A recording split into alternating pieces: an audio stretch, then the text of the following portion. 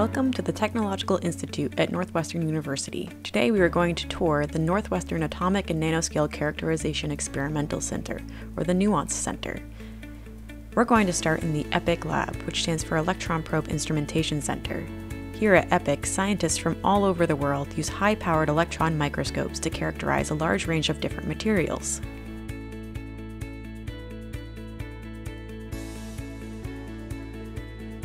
Scientists such as geologists who study rocks, biologists who study cells, and even scientists who look at individual atoms and teeth use these electron microscopes. But what is an electron microscope? How is it different from a traditional light microscope you see in labs all over the country? What even is a microscope? Let's take a tour of the EPIC facility to learn more about the vast and growing field of microscopy. So what is a microscope? Let's dissect the word. The root scope means to watch or to see, and the prefix micro means extremely small.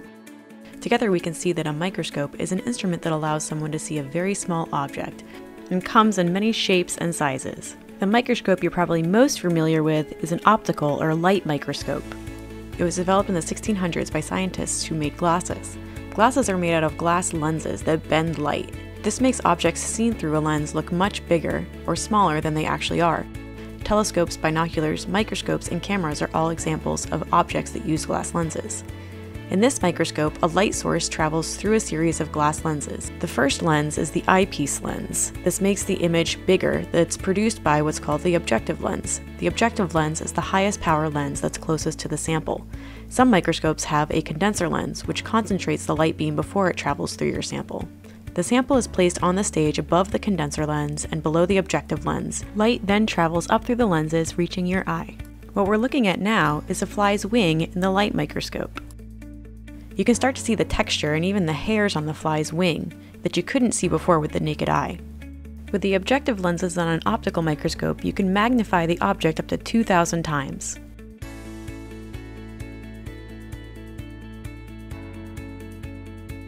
The way this microscope works is very similar to the microscope you have in your pocket. Light is energy that travels in waves of different wavelengths ranging from about 400 to 700 nanometers.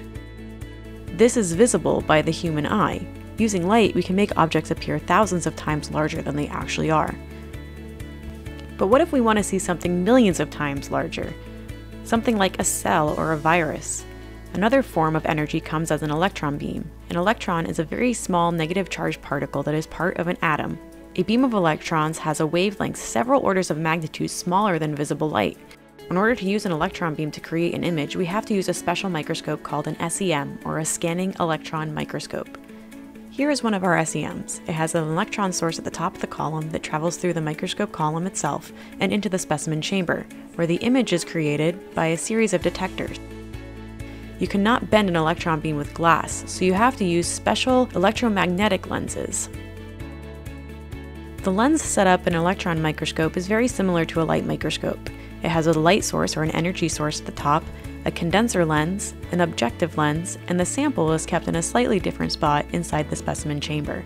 The image you see from a light microscope is projected directly onto your eye. The electron microscope image is processed and displayed on a computer screen. An electron microscope sample is prepared on an aluminum pin stub using special carbon glue or carbon tape. We then coat the sample with metal, something that the electrons can pass through like a filament in your light bulb. If the electrons cannot pass through your sample, charging artifacts can make your image look really messy. Adding a layer of metal can help dissipate the charge buildup on the surface of the sample, making your image look much better.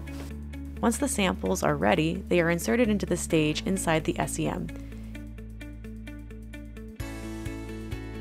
Inside the SEM, you can see the special detectors we use to create the image, as well as the objective lens pull piece that houses the objective lens and where the beam comes out. Now we can close the door and pump down the chamber. We have to remove all the air molecules inside the specimen chamber. If the electron beam interacts with air, it will scatter and not make it to the sample. By removing the air molecules, we create an unobstructed path directly to the sample surface. Now we are ready to go. Let's turn on the beam and see how this works. We move the stage under the pull piece to move around the sample. But how is the image being created?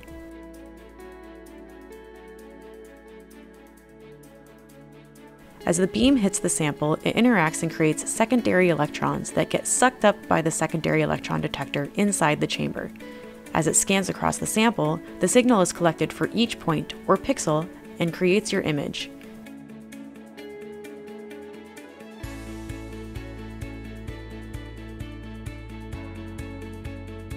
This is the same fly we were looking at before. Unlike light microscopy, the signal you see in this image is from the surface of the specimen. It does not travel through the specimen. Now we can see details on the wing that we couldn't see with the light microscope. Look at the hairs on the surface of the fly's legs.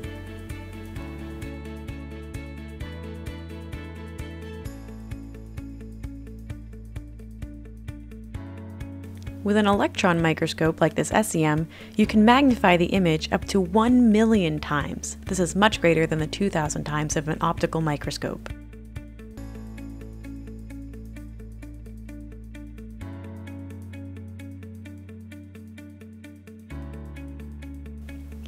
This is the fly's leg. We also saw this with the light microscope, but what we didn't see are these hairs on the surface. The electron microscope allows you to achieve resolutions that you are unable to see with a light microscope.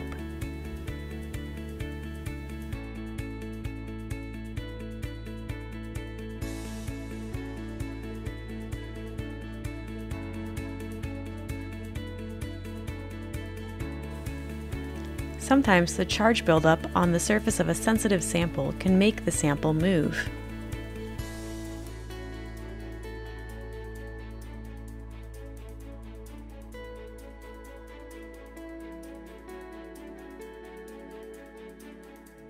Here's the fly's compound eye.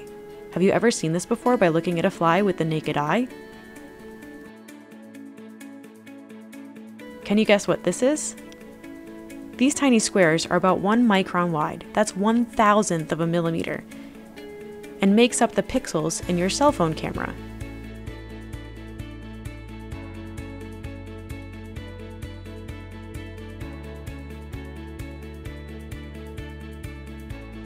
Finally, this is the back end of a spider.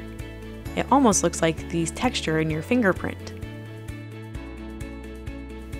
Another type of signal ejected from the specimen during the electron beam interaction are X-rays. With X-rays, we can determine the chemical composition of a material, like this penny.